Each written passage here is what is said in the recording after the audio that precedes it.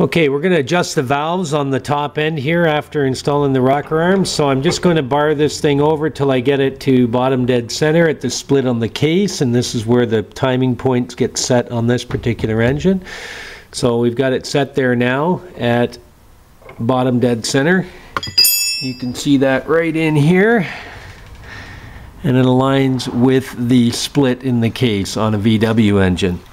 So now I'm just going to move back over here to the rocker arm assembly, and we'll cycle this thing down so we can see what's going on. And on this particular engine, because I'm running chromoly push rods and a hardened rocker arm on this particular style, I've reduced the clearance down to 4 thou. Now on a stock Beetle it's about 6 thou, and that's because they use aluminum push rods and the heads expand, the cast cylinders expand at a different rate, so there's a lot more clearances that's provided in that particular engine at 6 thou to keep it for low maintenance.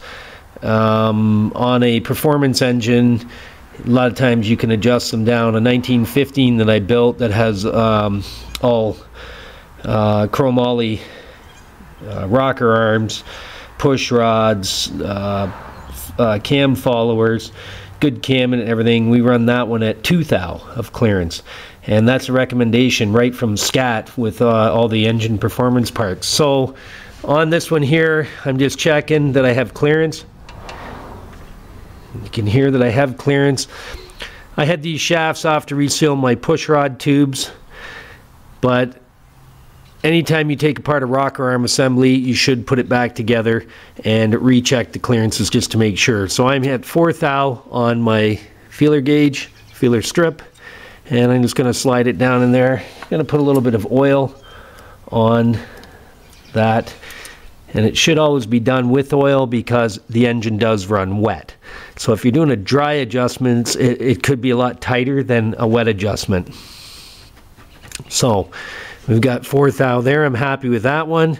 And the exhaust seems to be pretty good too. I think I'm going to back it out just a little bit so it's a loose 4, just so I'm a little more comfortable with that valve heating up and stretching.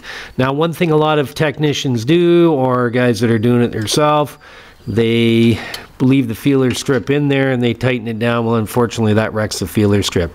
So the recommendation is to hold it with the screwdriver, lock it down with your wrench or ratchet, and then you go back and you check your setting again after you've tightened it up.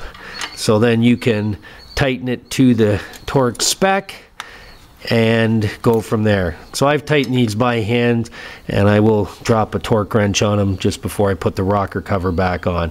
So it's a good idea to go back and check every single one of them so I can go back and I can start rotating the engine around to do the next one in cycle, which will be number 4.